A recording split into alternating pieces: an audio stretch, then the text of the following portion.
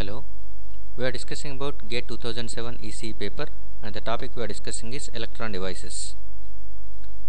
This is fifth 2-mark question, came in 2007.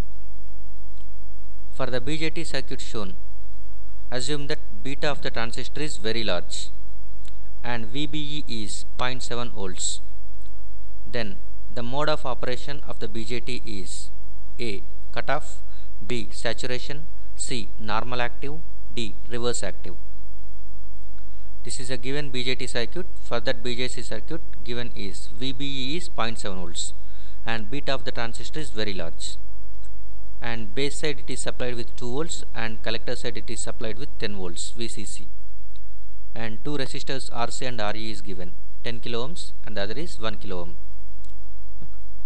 Then the transistor operation, whether it is in cutoff, saturation, normal active or reverse active.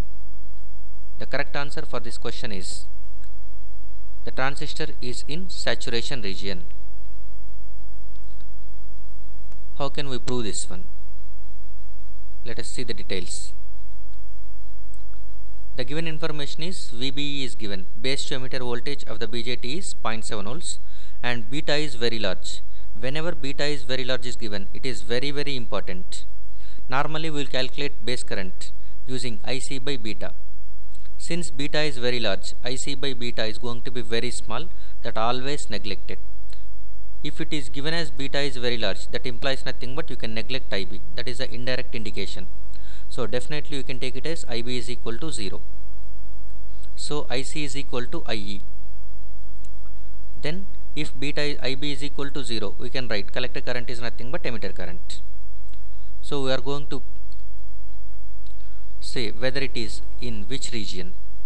So for that one we are going to see, first we are assuming that one the transistor is in saturation region, and we will proceed some equations and we are going to achieve some conclusion. From that one we will conclude whether it is in saturation region or active region. First, assume the transistor is in saturation. Saturation means, remember, very important, saturation region is nothing but the collector current has become saturated. Now it no more depends on base current. Generally in active region, as base current increases, collector current increases. But in saturation region, collector current becomes saturated. So even if you increase the base current, it doesn't increase the collector current. So collector current is constant and the voltage across collector to emitter will be equal to 0.2 volts. That was a standard thing for the saturation region. Saturation region is indicated with VCE is equal to 0.2 volts. VCE saturation is 0.2 volts and IC and IB are independent of each other, because IC is nothing but IC saturation, IB is nothing but actual current flowing into the base. They both are going to be independent of each other.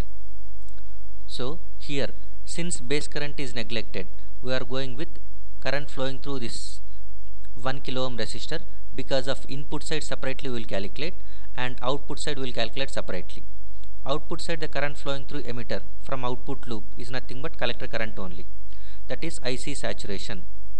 So with respect to output loop, the current flowing through this resistor is nothing but IC saturation, and with respect to input loop, the collector current flowing through this one is nothing but we have to calculate. We should check that current and that current.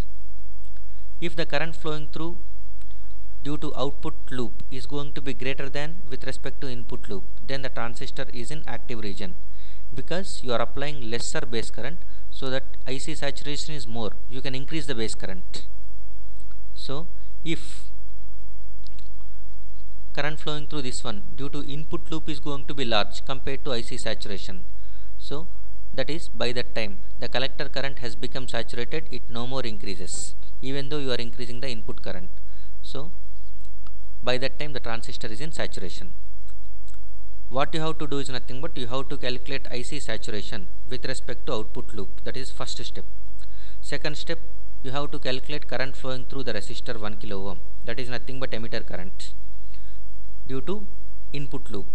Compare that emitter current and this saturation current. If emitter current is larger, at that time transistor is in saturation region. If emitter current is smaller than IC saturation, by that time it will be in active region. So first step, calculate IC saturation by using VCE is equal to VCE saturation in KVL across collector loop. So you are going with KVL during this loop. So we are writing it as 10 volts minus IC saturation into 10 kilo ohms minus VCE saturation minus IC saturation into 1 kilo ohm. By that time IC saturation is equal to VCC minus VCE saturation by RC plus RE. 10 minus 0.2 divided by 10 plus 1, which is nothing but 9.8 by 11. So it is lesser than 1 milliampere. Remember that one. IC saturation is less than 1 milliampere since denominator is more than numerator. Second step, we need to calculate the emitter current due to input KVL. In saturation region, IC and IB are independent of each other. So calculate IE from KVL across base emitter loop. KVL across base emitter loop is nothing but this is the loop. So 2 volts minus VBE minus voltage drop across 1 kilo ohm. That is nothing but IE into 1 kilo ohm. So you can write IE is equal to 2 minus VBE by 1 kilo ohm. VBE saturation is nothing but 0.8 volts. Even though VBE is given 0.7 volts, VBE saturation is 0.8 volts.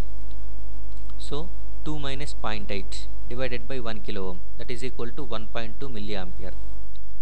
So due to input loop, the current flowing through 1 kilo ohm resistor is 1.2 milliampere, but due to collector emitter loop, the current flowing through it is 9.8 by 11 milliamperes, that is less than 1 milliampere. So IC saturation is lesser than IE due to base emitter loop. So definitely the transistor is in saturation. If IC saturation is greater than IE somehow, then the transistor will be in active region. So the correct answer for the question is transistor is biased in saturation region. Thank you.